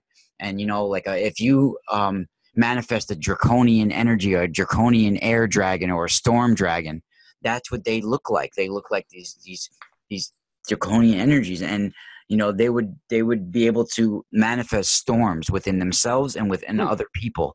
And he was a manifester. He was able to manifest things, you know, and he called upon, I think, an ancient draconian energy, and he summoned the Eye of Leviathan, and he got certain powers within himself and was able to enchant people. And that's why still to this day, 30 years after his death, people worship him like he's a god. People still talk about him as like he's a god because he had some magical powers within himself that he summoned. And, you know, there's a price for that. And I'm sure that when he died, something was waiting for him, because even I had a dream one time where that same man that I saw with that red hand, I saw him like in bed dying, and he was screaming, yelling at people to burn him immediately. Oh, you need to burn me! Burn me! It like woke me up, and I was like, it was so real. And his fate, he was like screaming for people to burn him, you know? So like there was something waiting for him. And I've had little glimpses of that in my life with certain people, even with like John Ritter. Before John Ritter died, right? Listen to this. Before John Ritter died, I was living in Long Beach at the time. It was 2002, 2003. This is very interesting. Okay, I can't wait to hear this. Yeah. So like I had stopped drugs, right? I didn't do any drugs. I used to party when I was a teen. I had gotten clean. I hadn't done drugs. I maybe smoke a joint from time to time, but I wasn't on drugs. I wasn't under the influence. I hadn't been up for days. None of that. All day long in my head. And I hadn't thought about John Ritter since Three's Company. You know, I hadn't, you know, he was far from my mind. I was living in Long Beach. It was, I could find the exact date because when he died, it was the night before he died. And I didn't know anything about him being sick or anything about him dying. I think he died spur of the moment too. But he did not. Yeah. So I hadn't thought about him in years. And in my head that night, I had 3 roommates at the time. We were all home. We were all in the same area where the TV was that night. And that whole night I kept saying, I was like altering. Do you know when Ritter died? Somewhere in 2002 or 2003. September 11th, 2003. Yeah.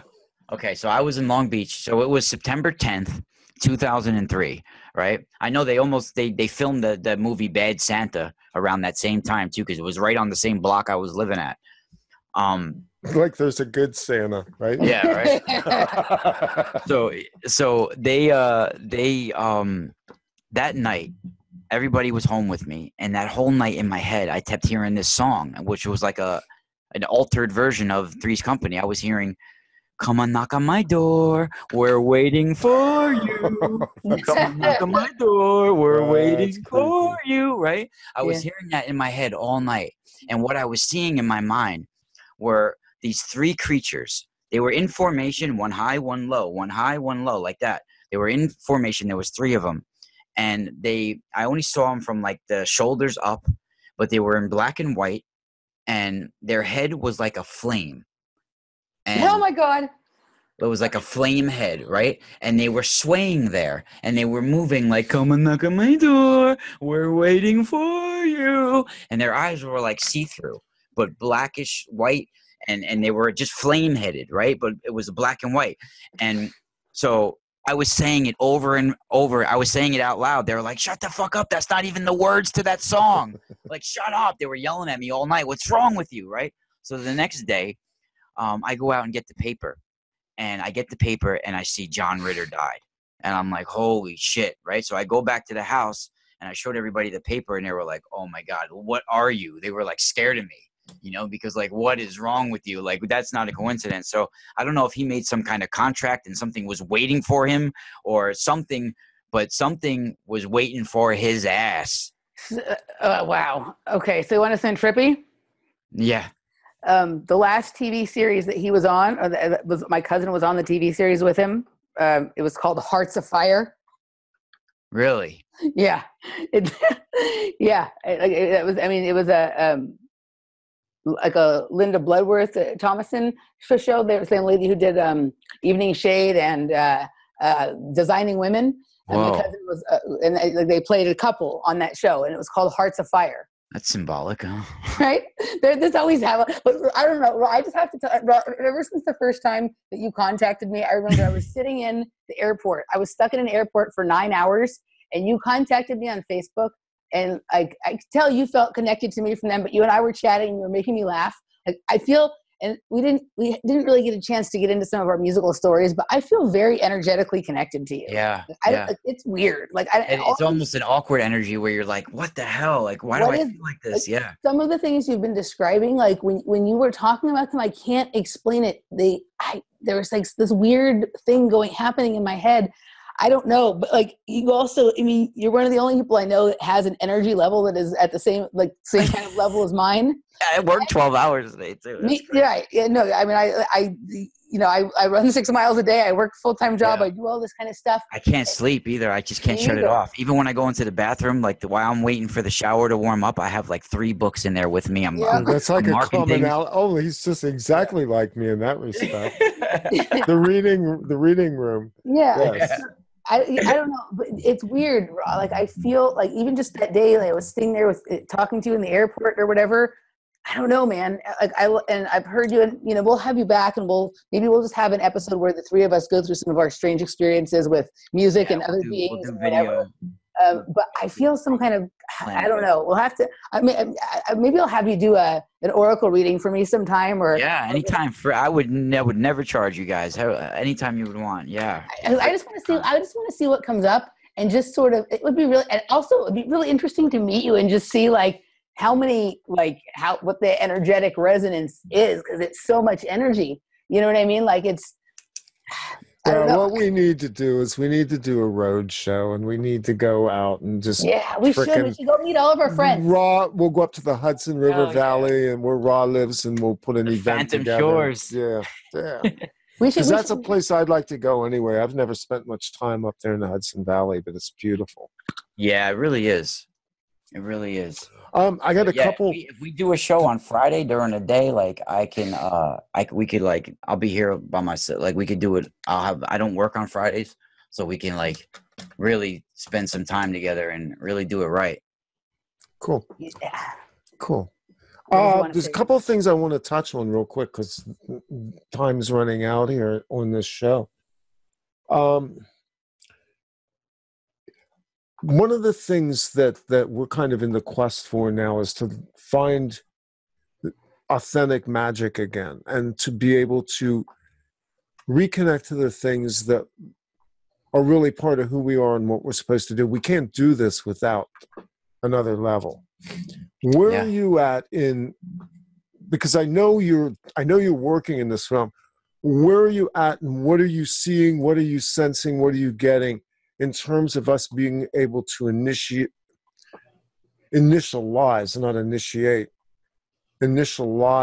the next level that we need to get to in terms of even like the good workings of magic? Well, it all starts within the heart. I mean, some say it's in your solar plexus that it keeps it anchored, but I think it's in the heart. It's actually in your heart chakra, and it's if you want to call it chakra, whatever you want to call it, but it starts in our heart, and actually appreciating the words and the wisdom that you speak within your higher self and to your higher self, and get to know your true abilities and what you're truly capable of. And like you said, your oversoul, your higher self knows what you're truly capable of. And I feel that we're on the cusp of remembering who we are as a collective species, and it's right now is the most crucial time for us to activate and remember what's just buried within us. And shamanistic ways have been hunted down from the beginning of time. And of course there's some that go down the dark route, and some that give it a bad name. But to become like Chris Geo even says, like, to become like your own shaman, that's truly what it's about, is to become your own healer, your own. And there's magic within all of us. We are magic, and to be a magician is to be your own healer, and to be a magician is to manifest good around you and within you. And if you can't, if most people, especially in this alternative media scene, if they can't even be a judge of character or a judge of themselves, how can they even show someone else? Because you see, like, most people, they're very naive, they're very gullible, They're, you know, it's like most people, they can't even, they can't even see like what they are themselves, or, and they're helping people spiritually. And I feel that we're not far off of achieving what we need. It's just that there's only going to be a certain amount of us that actually remember and become who we're supposed to be. And the others are completely walking around like automatons and drones, because it's scary, and it has to do with, like you said, with magic. And the church, the Vatican, places like this are performing witchcraft on people, you know, on a daily basis. And our whole society has been enchanted, and our metaphysical world has been enchanted. I don't know if I ever brought it up with you guys, but if you take Sedona, Arizona, right? There's an ancient. We're just talking about Sedona yesterday. It's an ancient place. It has a lot of good power there. It does, but it has a lot of dark power there as well. Yep, we were just having this conversation exactly that yesterday. This is key to what's happening on our world right now, is in this area and certain places of power like this, because these places are being taken over by darker forces. Yeah, and there's a grid that's happening. Yeah. So like what I recommend too, like what you were saying, what can we do? You know, there's certain things that we can do. I mean, there's certain things that we can experience. I mean, we can do simple spirits that, like when you have ley lines or dragon lines, whatever you want to call them, energy, places of energetic power, you can actually put like stone spirals or make some kind of stone. You're gridding. You basically grid the sacred place. Yep, and put a flat stone in the middle. That's what I like to do. Put a flat stone in the middle. And you can actually open up gateways and open up portals and take that, hijack it back, you know? And there's ways to overcome this. And that's why things like orgone and all these things are looked at like they're evil, but we can actually, you know, fight this, and it's not too far off. It's just that we forgot who we are. We forgot how to be shaman. We forgot how to be healers. You know, we're going to the doctor, so then they give us some pill, they grind it up in a factory and made out of all this garbage. I mean, none of that is worthwhile. None of it is worthwhile. You know, it's actually programmed witchcraft in those capsules, whatever you want to call it. It's programmable matter. Yeah, programmable matter. It's there we go again. You know, that's what it is. Absolutely. They're taking over you, and they're hijacking everything that our ancestors had worked for, you know. And there's like, I don't know how much time we got, but I mean, I could do a whole story. Yeah, 13 minutes and 4 seconds. I mean, the portal thing is a big deal, because that's our way out. You know, that's our way to these other ways of experiencing where there is no time, where the barriers of time don't exist, is when we find these other realms of existence, the other realms of who we are. You know, all of us have as many traumatic events, as many bad deeds, as many bad thoughts as you and your ancestors have, is as many lower realms that are within you. And as many good things that you've done in your lifetime or possibly can achieve is as higher as your realms go.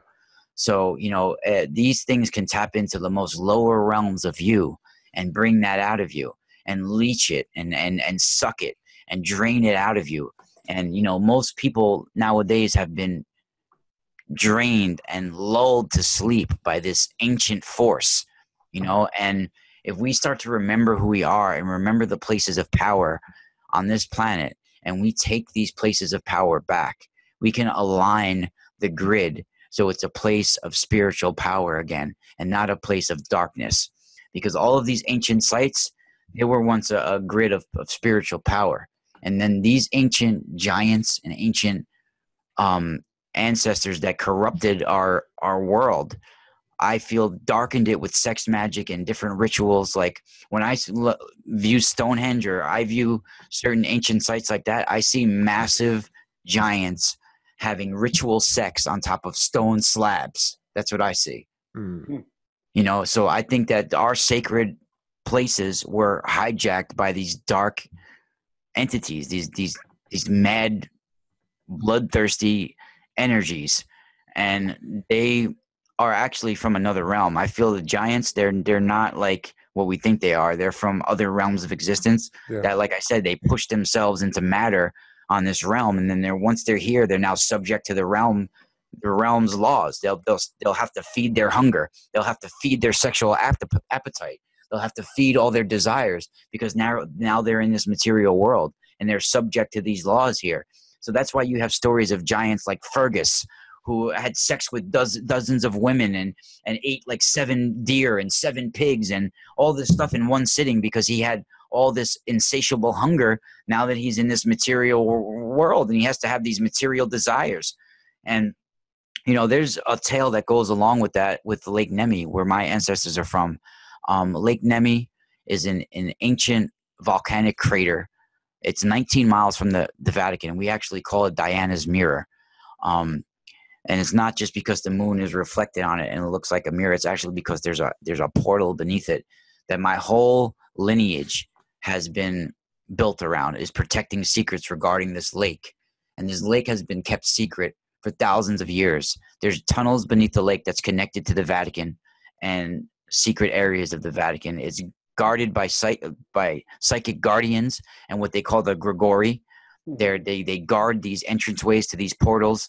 And Caligula actually went mad digging tunnels beneath this lake and accessing the portals beneath this lake. And he received technology, and he released some of the Goetia demons. Goetic demon, yeah.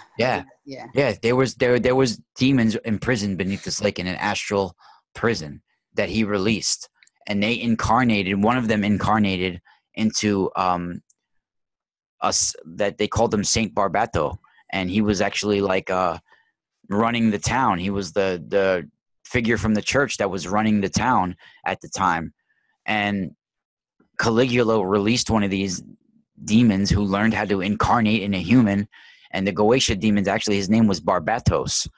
And he's one of the Goetia, one of the 72 Goetia. And he incarnated as Saint Barbato in like 660 AD in Benevento, Italy. And he went to go take an ancient walnut tree that was a sacred tree to all the shaman and my family in that area. And it was a tree of prophetic power. And that tree was actually what was helping imprison. It was a technology to keep this demon in a prison, these demons in some kind of astral prison. It was said to be this walnut tree was connected somehow to a technology that kept them in some kind of prison. And they were released and they incarnated. And this Goetia demon incarnated in Saint Barbato, and he took down this walnut tree and built himself a church pew out of it, for that church, and hijacked the whole area.